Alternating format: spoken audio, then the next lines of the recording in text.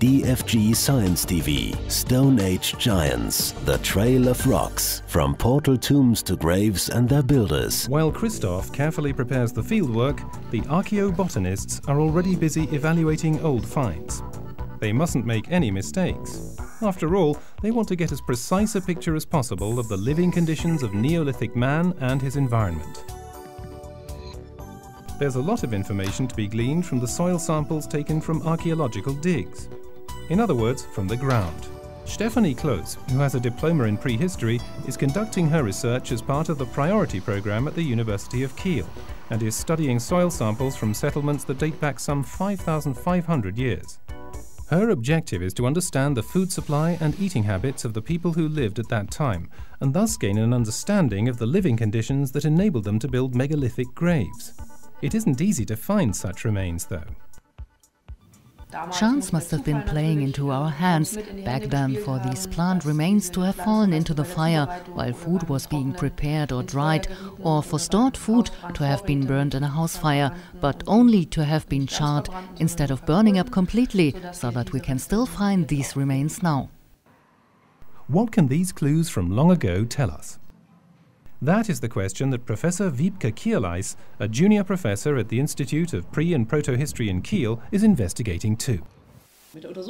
By studying fruits and seeds, we are able to take a detailed look into our ancestors' houses and even right onto their plates. We can see what they ate and how they cultivated wild herbs. We find grains of corn, we find wheat seeds and wheat fruits, and from this we are able to reconstruct how people cultivated at that time. So the method of cultivation is of great interest to us. We see that there were weeds that climbed up the stalks of corn or that grew very tall, and that there were others that were low-growing. That provides us with clues about the harvesting methods used, whether the ears were picked off or cut off close to the ground using some kind of machinery. Studying these plant remains can also tell us things about the spiritual lives of the people who lived back then. We can also get an insight into rituals, such as burial rituals, by studying plant remains found in the megalithic graves, because they also often contain charred plant remains, albeit in small quantities, which are sometimes very special finds. They aren't necessarily your standard fare. Often they may include very special spices or things like that, or even the remains of flowers that we would classify as grave goods. Finds of botanical material are something very special and rare. In a 10-litre sample of mud, there may just be no more than a couple of plant remains, for instance. It's hard work. This makes it all the more important to study soil samples from different sites, to ensure that the findings are as comprehensive and reliable as possible. The archaeobotanist Wiebke Kierleis and the archaeologist Stefanie Kloos will definitely be out in the field collecting samples for their research quite often in the years ahead.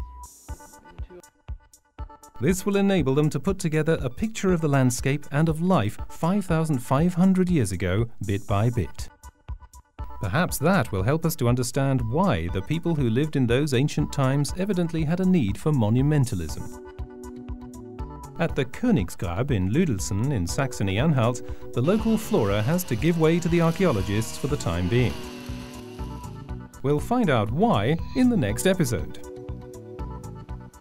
Visit DFG Science TV for more information. Awaken the researcher within you.